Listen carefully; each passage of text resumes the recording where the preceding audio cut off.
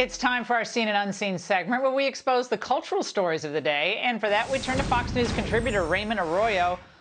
Now, Raymond, the producer said you had a question for me. What I do indeed, Laura. What is the top earning movie in the world right now, Laura? What is it? Oh, my gosh. I have no idea. Box office topper. What is it? I don't know. I don't know any of the movies. Okay. I don't go to the movies. It's called The Battle of Lake Changjin. It's a Chinese propaganda film. It's based on a Korean War battle in 1950. So far, Laura, it has made $808 million. And it concerns a spunky Chinese group of soldiers who battle and defeat the Americans. Even though the battle was considered a failure at the time, the Chinese regime now says it was not a failure. They're serving up patriotism and heroic masculinity with intent, Laura. Remember when we made movies like that? Sergeant York, Saving Private Ryan? We may have forgotten, but the Chinese, they haven't. And they're doing this on purpose. And they're rounding up critics, by the way, who are calling them out on this film. Have we gotten a movie review from LeBron James? Has he chimed in with his view of this film? I'd like to.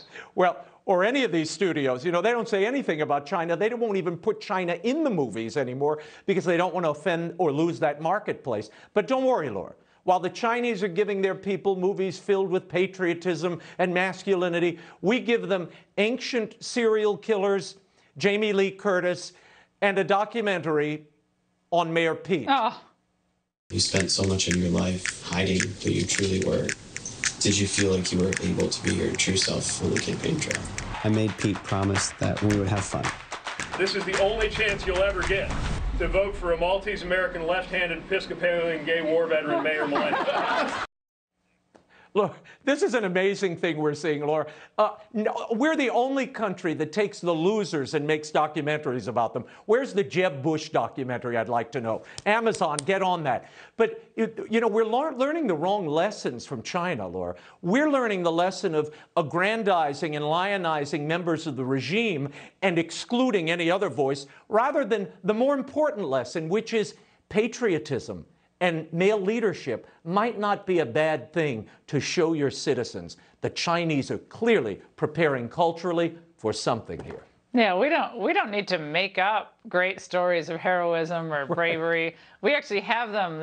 Our history is filled with them, except in today's schools. We want to downplay them. Now, meanwhile, what's this piece from the Anti-Defamation League advising kids on what costumes to wear this Halloween?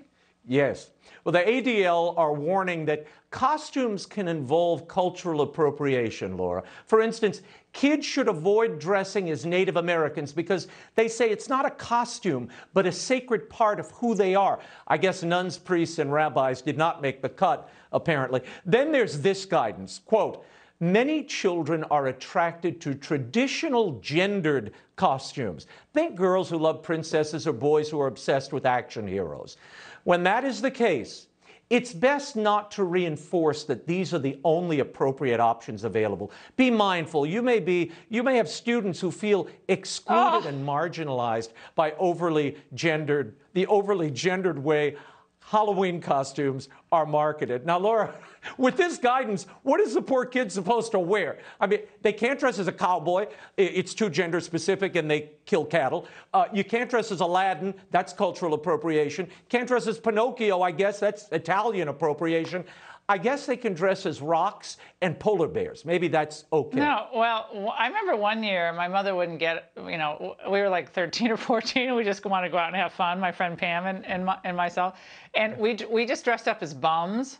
Like, so we put like in the, you know, the bum outfit that's just like any rag you have around the house and some charcoal. Well, you couldn't do that anymore, right?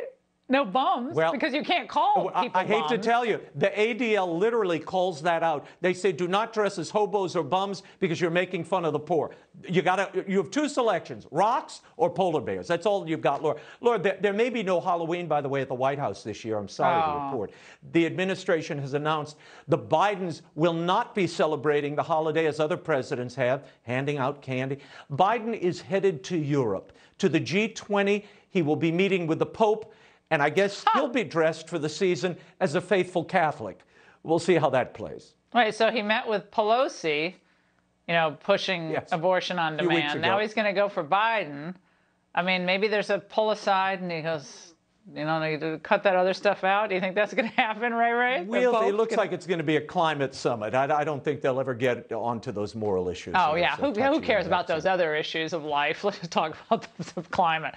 All right, Arroyo, Turnabout is fair play. What is the #1 downloaded single on iTunes? Well, I would have said Adele, maybe. Is it something else? It's rapper Bryson Gray's new timely tune. Media lying, ignore all the crying, they building back better, but only the Taliban pilots on strike, but to Joe it's irrelevant, open the border, lose all the order. Let's go, Brandon. You ask questions, they start banning. Hey, hey, let's go, Brandon. Hey, let's go, Brandon. Okay, this is the Let's Go Brandon song. This has been #1 since Sunday. I just looked it up. And 2 songs now titled Let's Go Brandon are ahead of Adele. So I was almost right. Yeah, music is an indicator, though, Laura, of where people are. And I guess it's probably a good thing that Biden's headed to Europe. I don't think Let's Go Brandon is topping the European charts just yet. But, hey, it's early in the week. I think that other song they need to work on sort of the choreography, or they need to spruce up the video a little bit, but that is wild. Okay, if I hear one more piece about Adele, I mean, she's been everywhere, so it's kind of a she shocker. has. But this Let's Go Brandon, that reporter who said the Let's Go Brandon thing, she should get royalties on this. My goodness, exactly. Raymond, thank you.